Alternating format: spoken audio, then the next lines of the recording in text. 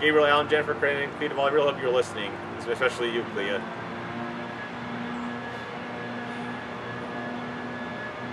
I like your show Housebroken, but I don't love it yet, so that's why I'm giving you these. So that's why I'm sharing new ideas for you about, letting you know about about the untapped potential Housebroken has to be an original, to be a really big hit, to really make me love it and be one of Fox's most original situation comedies in years, to be a cartoon that focuses on the everyday lives of talking cartoon pets that see each other every week or every day in therapy. And thank you for not titling the show Therapy Dog, because that would have made the two, that working title was too species specific, so I'm glad you changed it to Housebroken.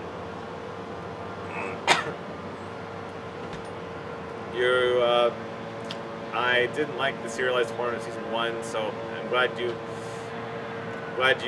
changed your writing style for season 2, and I really hope you keep up the good work for season 3 and season 4. I think you're just, I admire your experimentation, but I guess we're also just biting off more than you can chew, doing too much too soon with too many characters and not enough time to go around in every episode. So like almost every pet had no working story, but you also want them to just, some of them just have to wait their turn to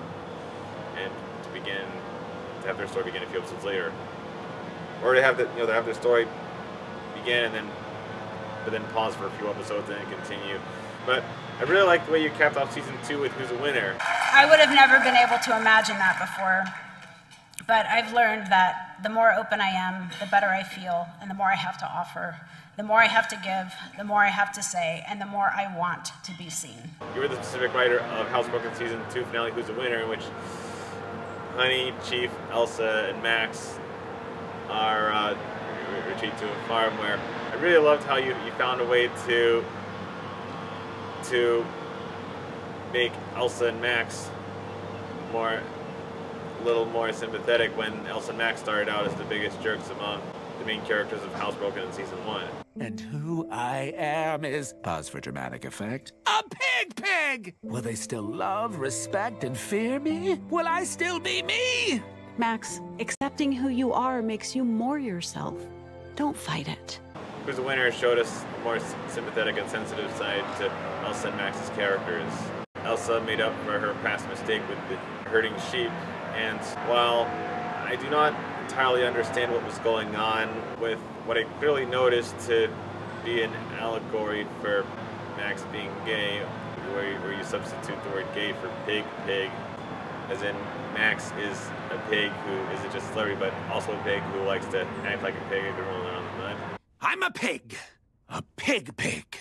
It's also important to note that he told me first. How long have you known? It was still really well done, and I admire the way you pulled it off. I really like it and admire the risk that you're taking in with your writing in both season 1 and season 2. You know what you want to do and you stick to it.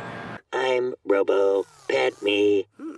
So direct. You know what you want and just ask for it.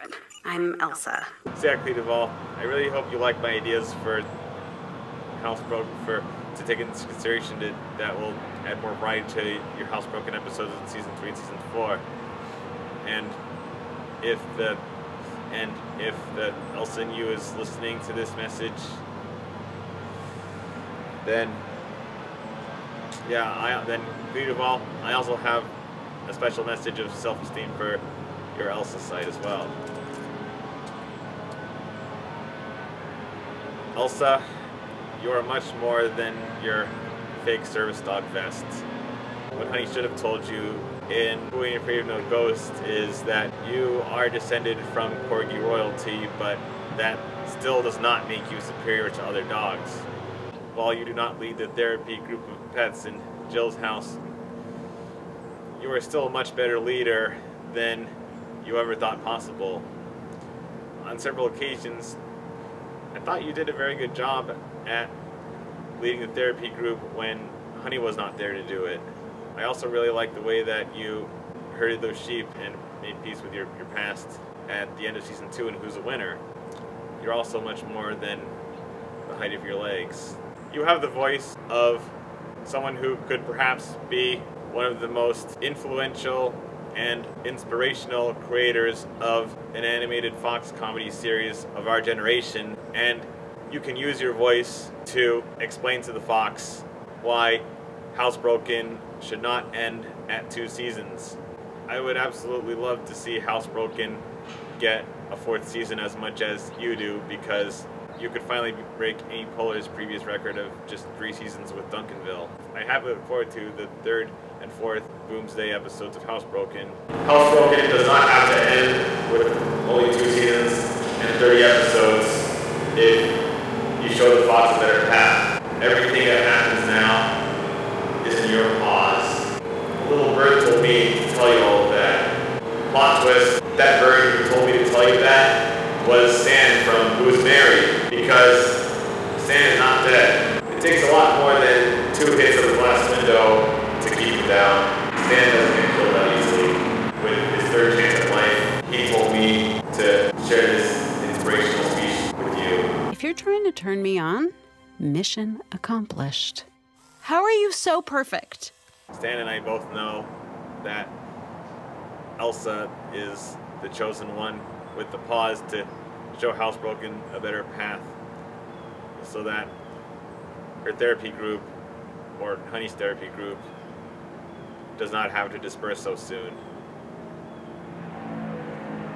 Thank you all for watching this video and tuning in to hear what I have to say about Housebroken, especially if you are one of the executives at Fox or the writers and directors of Housebroken episodes, to whom this video would mean the most.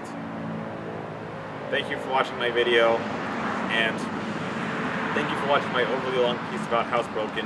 And if you are a bigger fan of the show than me, and you care about Housebroken more than I do, be sure to like and subscribe for more amusing, entertaining, and inspiring videos by Adamphibia Calboon Choi, and share this particular video about Housebroken with other people who follow you online. Toodles! Who's not canceled yet? Housebroken is not canceled yet. Chew on that, Clea Duvall. You still have a chance to give Fox new ideas that will save Housebroken from cancellation. It's really funny. It's really good. I know. I mean, I'm having a great time promoting it. It's easy because I love it. I can't wait for people to see Housebroken.